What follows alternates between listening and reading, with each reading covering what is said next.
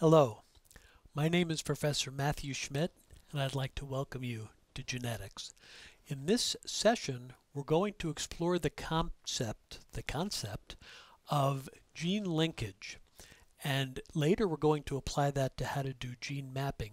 But in this talk, we really want to come to the bottom of this whole idea of linkage, which we've really not discussed before, although you're going to see that we've discussed some things that sort of might have gotten you thinking about this possibility anyway. So I think you'll agree that we have decided that in a normal dihybrid cross, and when I say that, I mean a dihybrid cross is what it is, but if it's of the form of two double heterozygotes, which is how we've been doing it a good amount of the time all along, big A, big B, little b, for example, you guys know that we're going to have a 9:3 to 3:1 phenotypic ratio if we do the cross that way. And that's because of independent assortment. In fact, remember that 9:3 to 3:1 ratio was the evidence that in fact independent assortment does take place. Now, over the last couple of sessions, we've been looking at some seeming exceptions, which we realized were really extensions of Mendel's laws. And all of those have led us to a little bit of a deeper understanding, as I say here, of how genes can exert their influence in seemingly different ways without breaking the laws. In other words, they always do this within the context of what Mendel said in his first and second laws. So this really is another seeming exception. We're going to really examine this seeming exception because it's very, very powerful, not only in terms of understanding what's going on, but in terms of actually allowing us to be able to physically map genes onto chromosomes. Remember, there's been this sort of dynamic and dichotomy all along in the sense that Mendel knew about the information in the genes. We then realized that the genes were physically located on chromosomes, and these two concepts are really, really going to be coming together in this lecture or this session. Now, I'm going to give you an actual cross that was done, and you could do it, I guess, if you wanted to, that illustrates what we're talking about here. So using Drosophila, and there's a reason we're using Drosophila. This phenomenon was discovered in the fruit fly, and there's a good reason why it was in a minute. So remember how fly geneticists do this. They tend to name genetic loci based on the mutation that they discovered. So in this case, PR for purple is a mutation. We saw the white-eyed mutation before. Well, this actually causes purple eyes. Okay. PR plus, now you could say PR plus or you could just say plus, but that's the wild type, and I'm sure you remember that the normal wild type color for eyes in the fruit fly is red. And as you would expect, you can't always assume it, but it's pretty much always true in these cases, that the wild type plus mutation is dominant to this purple PR mutation.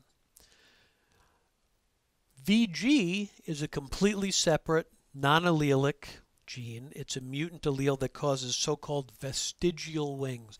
Vestigial sort of means that they're not very well formed and they certainly don't work. These flies can't fly, which is a bit ironic. VG plus, or just plus, depending on how you want to write it, is the wild type. And what that means is just normal wings that work properly. The normal situation is dominant to the vestigial situation. So what we want to do is set up a cross, as I'm saying, as we always do, meaning that we're going to start with pure breeding lines, but instead of doing how Mendel did when he formulated the law of independent assortment, instead of selfing the F1, we're going to do a test cross, and there's a very definite reason for this. As we're about to see, when you do a test cross, it's going to actually allow you to see what's going on with the gametes in one of the parents. Let's see how that's true. So here's the cross diagrammed out the way we usually do it. These are genes that we're assuming are independent, we're assuming are going to assort independently. So we have a pure breeding line has to be homozygous for PR plus, which means the wild type, which means red eyes, I was going to say this fly has. VG plus is pure breeding for normal type wings, right? This is the parental generation. Then we're going to cross it with, in this case, we would say a double mutant.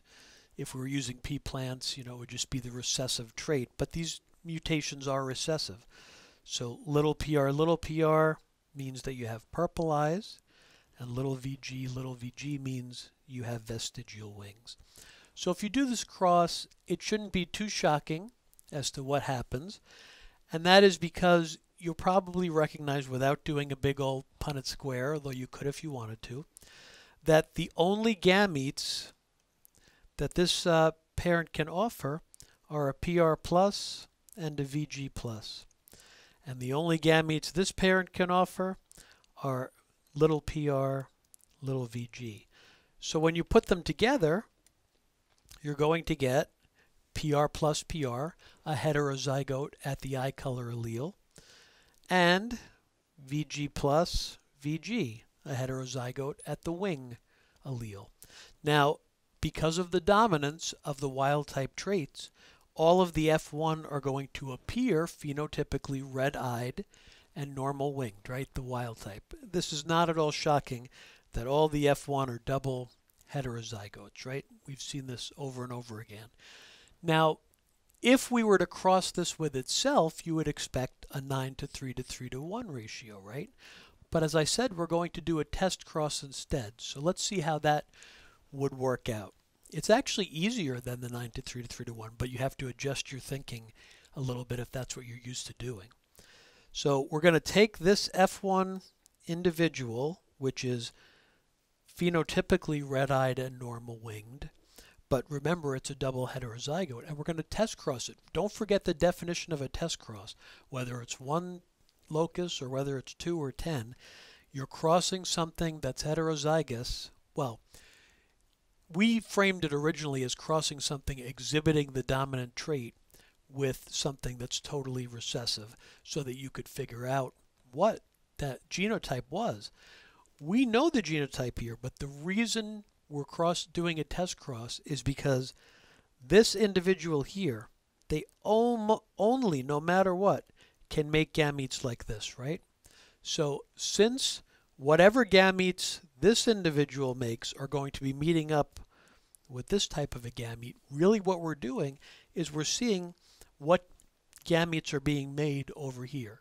Now, if you think of it in the normal way, what gamete types should we be able to expect from this double heterozygote right here? Well, it should be all 4 possible types, right? PR plus VG plus, PR plus VG, PR VG plus, and PR VG. Just as if you were doing the dihybrid cross Punnett square, you'd have all 4 of those on one side. Now, if you were crossing it times itself, you'd have all 4 of those on the other side as well. But since we're doing a test cross, you guys know that double heterozygote, I'm not sure why it snuck outside the circle there, all it can make is that gamete right there. So what you would expect is, look, there's a 1/4 chance that this one will meet up with this, or this will meet up with this, or this, or this. So if you put it all together, you expect, it's a little bit wordy or clumsy, but it's a 1:1 to 1:1 ratio, meaning that 1/4 of the offspring will be each of the possible phenotypic classes based on, really, as you see, while of course this parent is contributing, it's always contributing the same thing. So it's really the other parent, the double heterozygote, that's creating the diversity in this F2, which is down here, right? So wouldn't you expect, maybe this is the best way to do it. From this double homozygote parent, you're always getting this half of the equation here. It's not really an equation, but that's always coming. It's the same in every single